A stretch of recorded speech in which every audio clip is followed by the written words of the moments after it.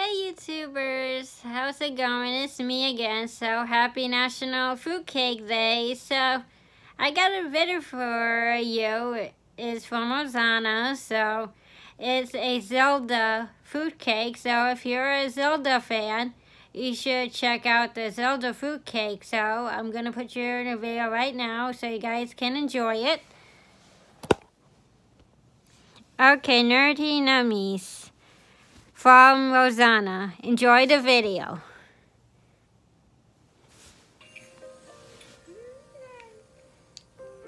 Hey guys, it's Ro. Welcome to another Nerdy Nummies. I got so many requests to make something from the video game Zelda Breath of the Wild, so that's exactly what I'm gonna do today. Today we are gonna be making the royal family's fruitcake recipe. You received this quest from a man whose ancestor was a chef for the royal family, and it is his lifelong dream to taste one of his family's recipes. So we gotta sneak into the castle, spank this guy with a leaf if you want, go into the library and find the royal family's recipe. Ooh, look at all these recipes. Yum, nom, nom, nom, nom. Then go back to the beautiful man and bake the cake. And I thought it was the perfect recipe because it's a fruit cake, and I absolutely love making baked goods with fresh fruit in them. It is delicious. So today we are going to be making the royal family's fruit cake. Let's get started. The things you'll need to make this fruit cake will be 6 eggs, 1 cup of sugar, plus an additional 1/4 cup of sugar, 1/2 cup of water, 1/2 cup of oil, 2 cups of all-purpose flour, 1 teaspoon of almond extract, 1½ teaspoons of vanilla extract, 1 teaspoon of baking soda, 1/2 teaspoon of salt,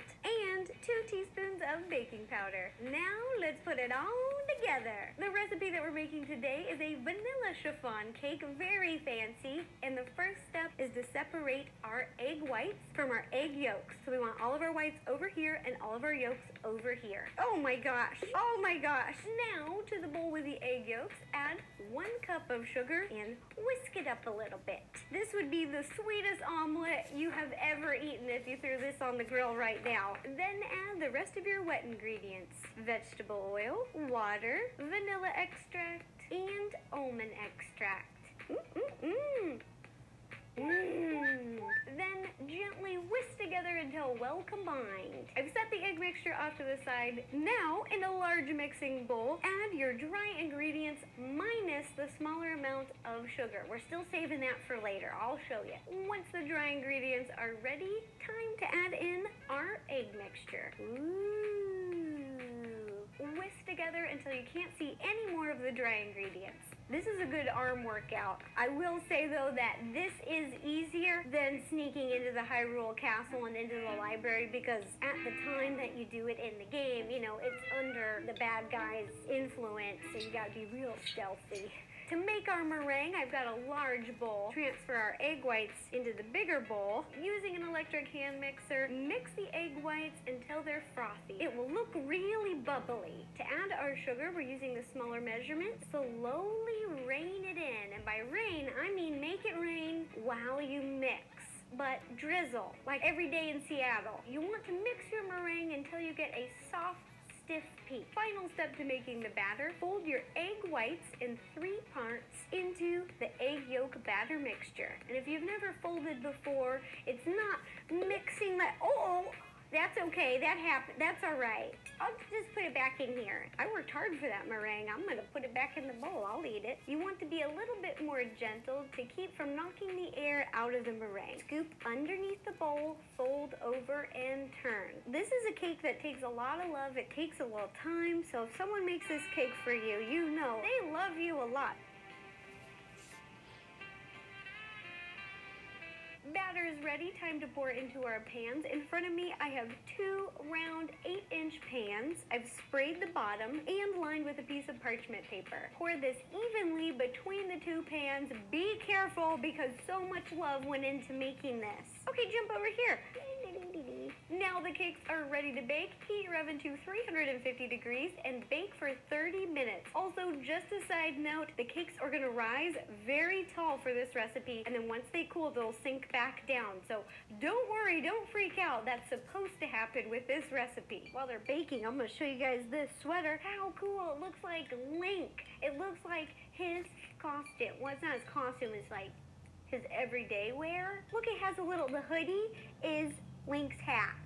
Spoiler alert, it's a shield on my back. After your cakes have baked, give them plenty of time to cool. I've also leveled each of them and set them over here because we are going to assemble and decorate. Over here I have a bunch of fresh fruit that I'm going to use to decorate and fill the cake so it looks like the image from the video game. We have strawberries, blueberries, raspberries, a little orange, a little lime, and a honeydew melon. We'll start with the strawberries. Cut off the top and cut into 4 slices.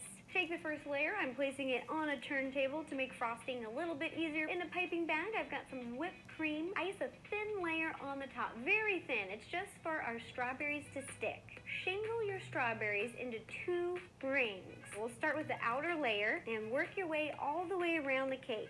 Now make a smaller ring right in the middle. Once your strawberries are placed, time to add some more whipped cream to keep them in place. Starting in the center, fill it up, then fill the ring in between the 2 strawberries and on the outside. Once you've got it filled in, pipe a thin layer over the whole cake, but be very careful. We don't want to move the strawberries. Now add the top of your cake. Flip it upside down because it will be nice and smooth. And then gently press down. Pat, pat, pat, pat, pat, pat, pat, pat. Now frost the entire cake with whipped cream. And I have some extra strawberries over here, so these are going to be my little snacks as I continue to decorate.